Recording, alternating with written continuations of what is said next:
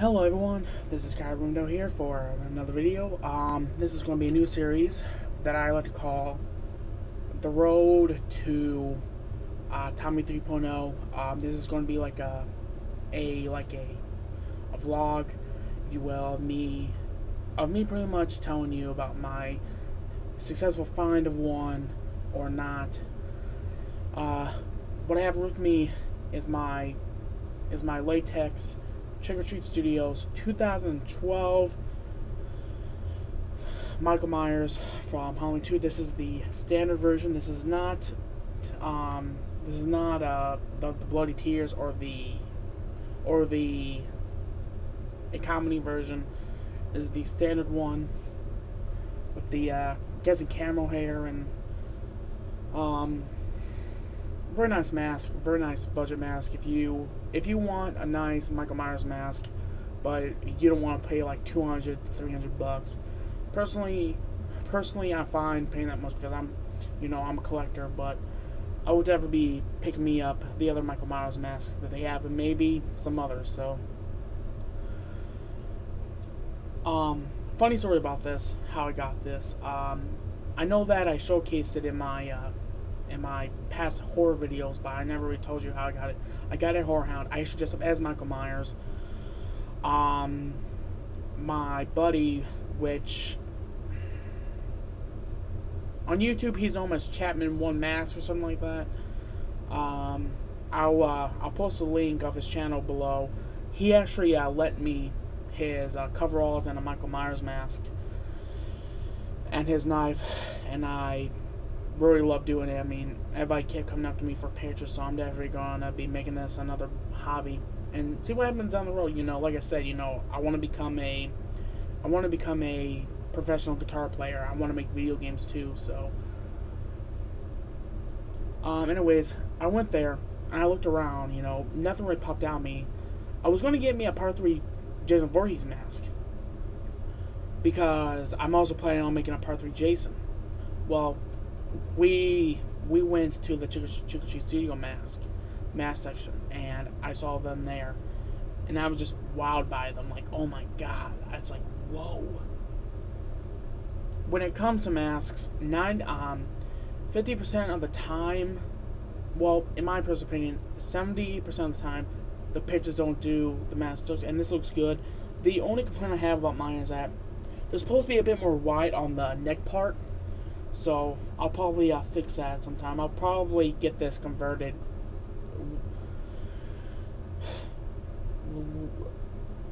when I can.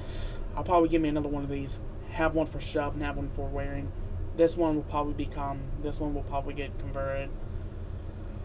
And I got this like before Horror Hound was ending. So yeah, luckily, and I tried it on, and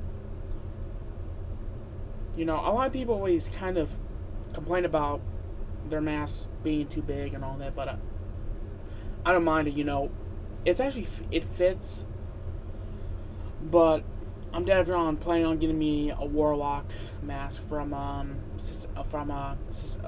Cemetery Gates Production. They're considered the best Michael Myers Halloween 2 mask.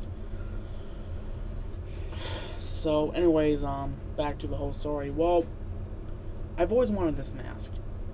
When I first started to really heavily getting into making horror costumes, which was back in 2012, when I started, I was always off and on. I was always debating if I should or not, because it's time consuming, and most of the time people want to get as movie accurate as you can. As for me, I'm the same way, But when it comes to Michael Myers, I'm more okay with it because, like I said, the coveralls I have, they're not movie accurate. If I want to, I can actually buy the movie accurate coveralls with the proper chest pocket and everything. Which there's a lot of debate if it was green or blue or gray or whatever. I don't care. But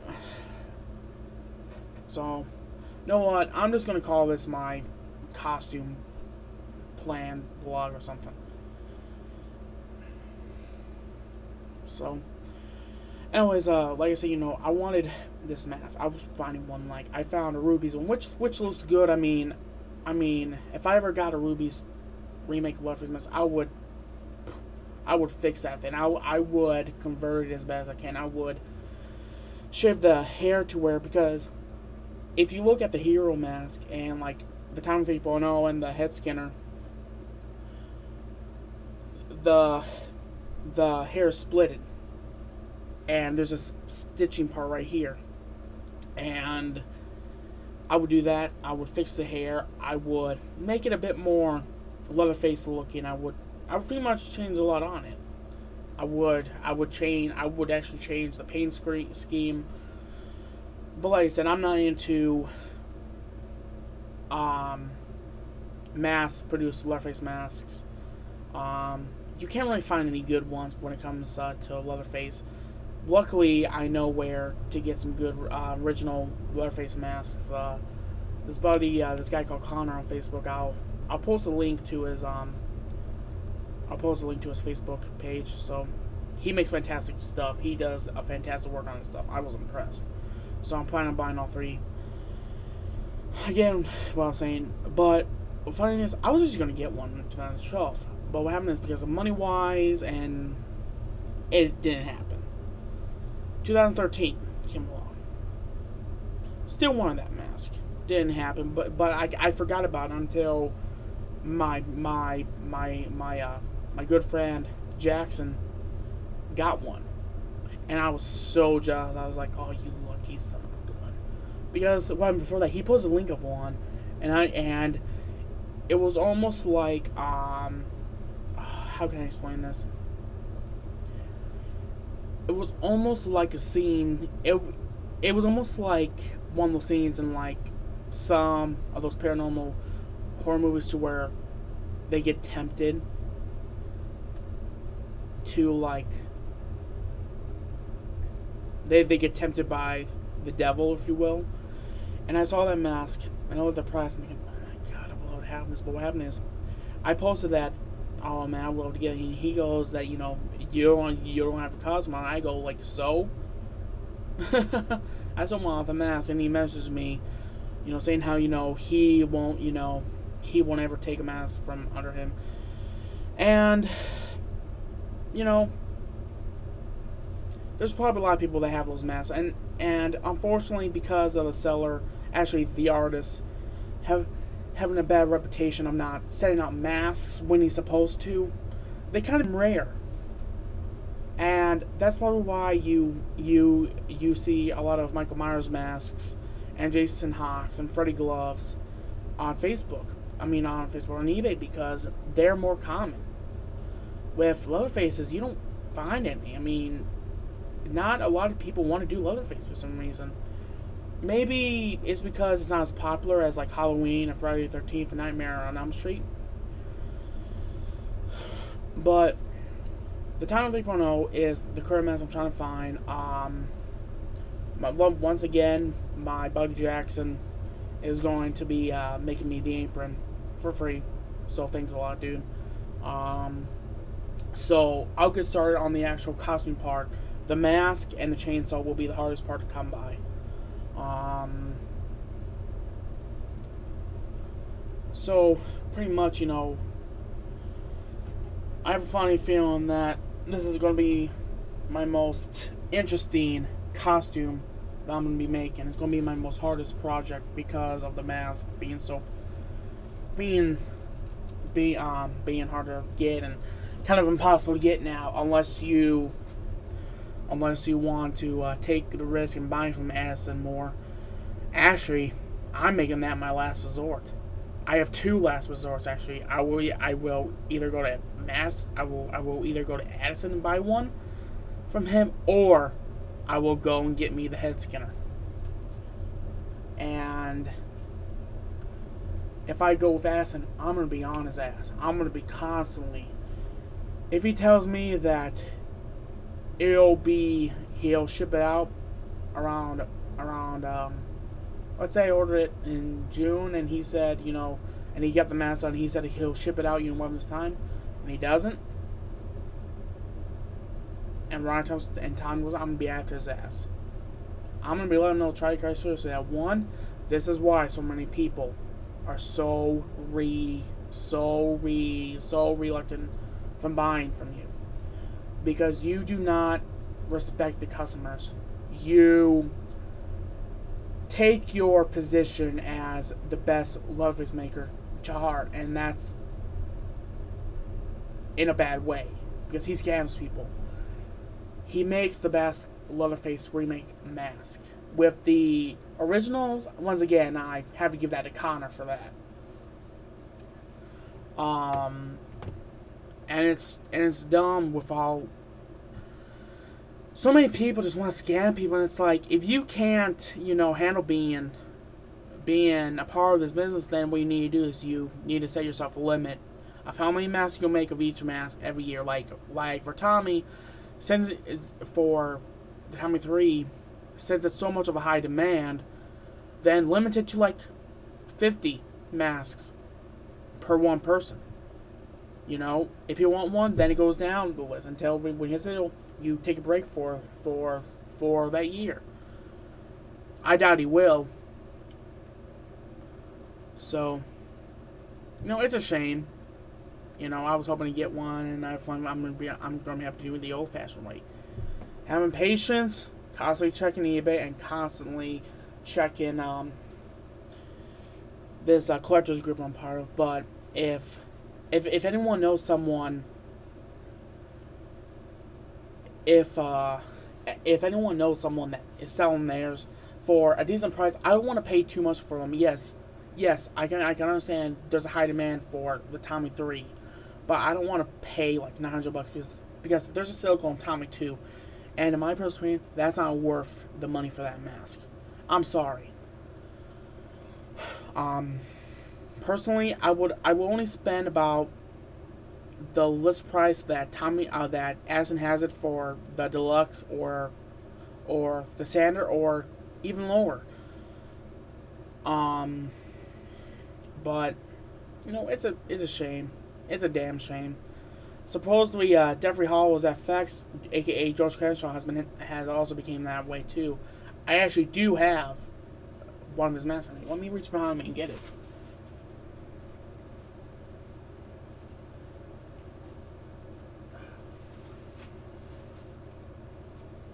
It's my remake / versus hockey mask, because if you actually look at it, the coloring looks like a versus mask. It's not supposed to be this dark. It's supposed to be much lighter of a mask.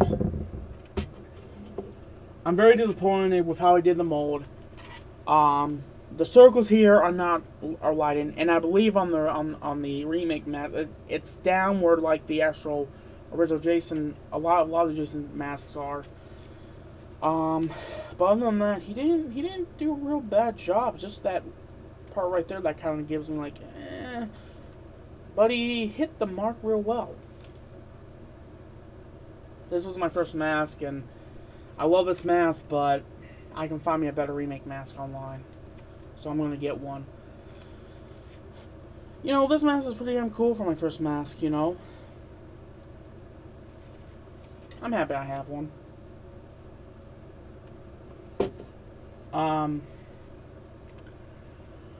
What my other plans are for another costume is I want to make me a full-blown rubber Godzilla suit, and that one's going to be a bitch to do. I want to get more experience with that type of stuff. So, pretty much, yeah, that's my search right now. I also want to add that, like I said, I'm done talking about Naruto. Unfortunately, gotta clean off my AC/DC back in Blackwood right over here. Unfortunately, by the one video I have, I kind of had to put my comments in lockdown mode for a little while until the heat gets off. I'm gonna wait for 5 months to turn to where anyone can comment. Anyone can comment. Whoops.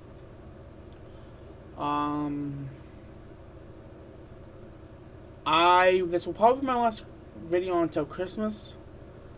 unless something happens to where I get the Tom 3 mask, but I will be doing a 2014 in review of everything I got in this year, movies wise, and you know, horror wise, Godzilla wise, music wise, because this is anime wise. This is what my channel is based off of. You know, with my music that's over here, my horror stuff, and my Godzilla stuff up there, and anime, and you know, I'm thinking about busting out my Texas Chainsaw remake soundtrack and listening to that.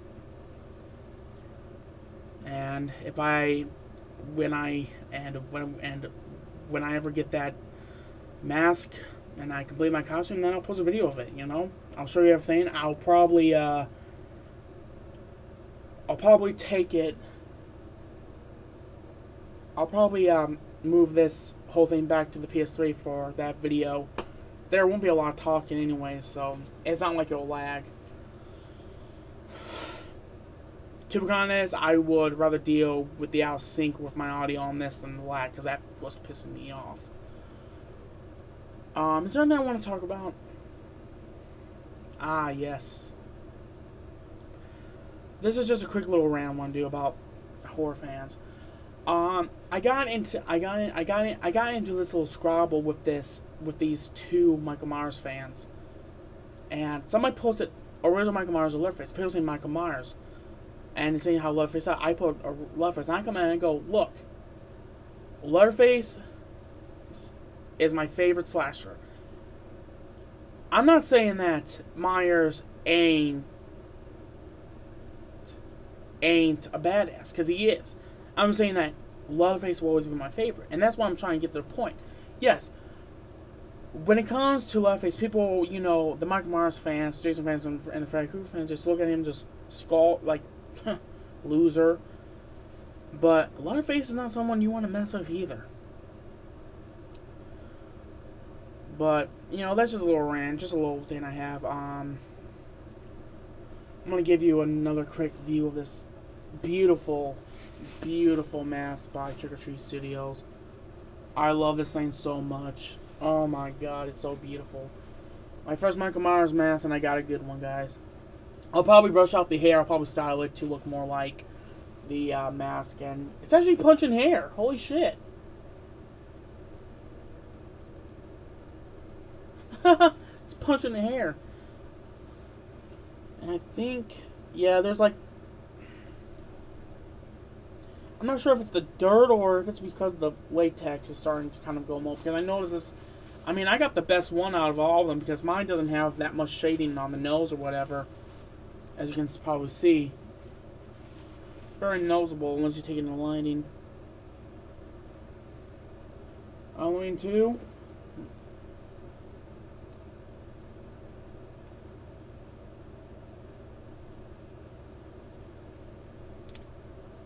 Let me check out what number I have. I think, if I'm correct, these has numbers, and if I'm correct, then I have probably a... This is just my opinion, but I think I have number 9. It would be kind of cool if that was correct, and I actually did have the number 9 model. It's in the top 10, so hey. So, that's pretty much my update video until Christmas is over. Like I said, I'll do a special video once my family leaves, once my family that's driving here leaves. So, that's all I have for today, guys. I'm about to say Happy Halloween, but Merry Christmas, Happy Holidays. If you guys celebrate Hanukkah and Kwanzaa, then Happy Kwanzaa and Happy Hanukkah to you guys, and see you next time. And you know what? For this final end piece, why the hell not? I think I'm gonna end this off with a nice little video here. Yes, I have long hair, but I'm not going to cut it just because I want to wear masks. What the the hair on my eyes.